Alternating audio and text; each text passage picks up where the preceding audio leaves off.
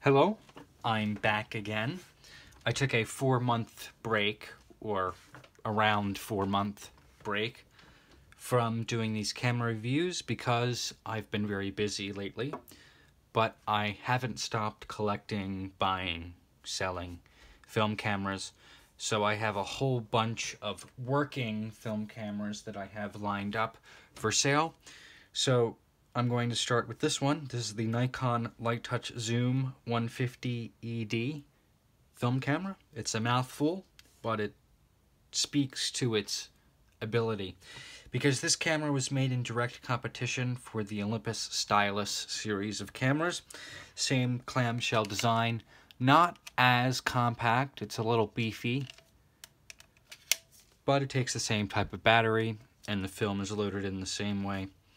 So I'm going to load the battery. This does not come with the listing, but I thought I'd show it off for anybody who has this camera, inherited this camera, to show you what battery it takes, and it takes the Duracell or Photo 123A type batteries. And the battery's inserted on the side. You have to flick the battery door out with your thumb, and it's inserted with the plus side facing down. And as soon as you turn the door closed, the date will show up, and E for empty, if there's no film loaded inside of it. To turn the camera on, all you have to do is slide out this cover, and it will turn on. Let me do that again for you. At the same time, you'll notice that the flash pops up. And as the flash is popping up, it will also charge via the battery. This camera has a panoramic mode, which is flipped up with this switch. Now, it's not the actual panorama view that you would think about. It's just a little plastic blind. I'll open the camera up and show you, but it's not actually panorama. It's just the plastic cover that makes it seem like the photo is panoramic. So I'll take a picture here in the auto mode. You can see that the pre-lamp for the autofocus lights up and the flash fires. Also, you want to make sure that the lens moves in and out while you take the picture, so I'll do that again. So you saw the lens move in and out. That means that the shutter is actuating correctly. Let's go to the different flash modes now, which is activated with this button down here. We have no flash, landscape, no flash, flash, always firing. That's a delayed flash for portrait. So you can see that the flash fired and the lens shutter delayed a little bit.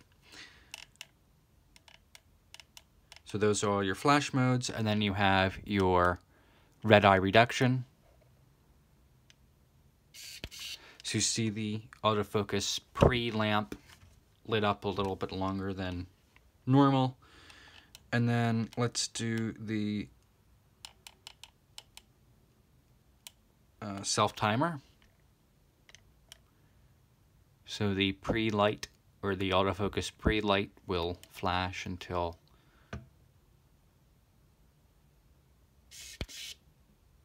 the cycle completes. Date is also important here. It's controlled by these two buttons. I'm going to try to see what I can do here in getting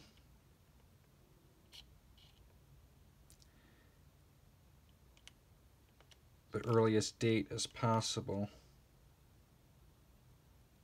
I don't think it goes up to 2023.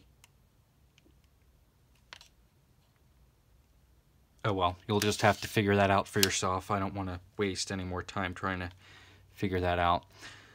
I think it might go past 2023, but I'm not sure. Now I'm going to open up the back of this camera. Let me flip it this way, because this is how you'll be using it. Just want to note, two slight surface scratches on the back door. Absolutely not going to affect your picture taking ability, just the visual aesthetics of the camera.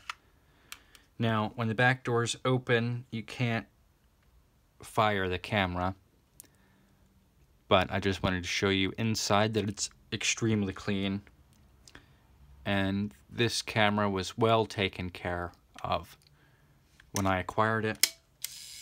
I have shot a roll or two of film through this camera, but I have recently acquired an Olympus stylus, and I prefer that much more over this camera. It also has a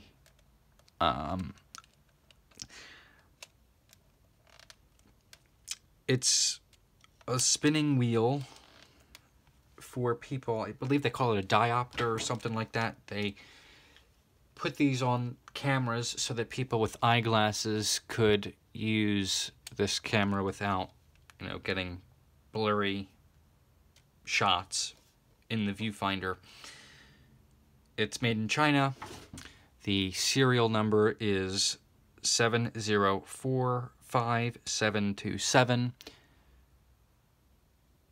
Don't get confused. It's the Nikon Corporation in Japan, but it's Chinese made. I'm going to take the battery out now because I think that concludes our testing. And I will have more camera listings right after I upload this one. So look out for those. And thank you for watching, and share anywhere you can to anybody who's looking for cheap film camera deals. Thank you.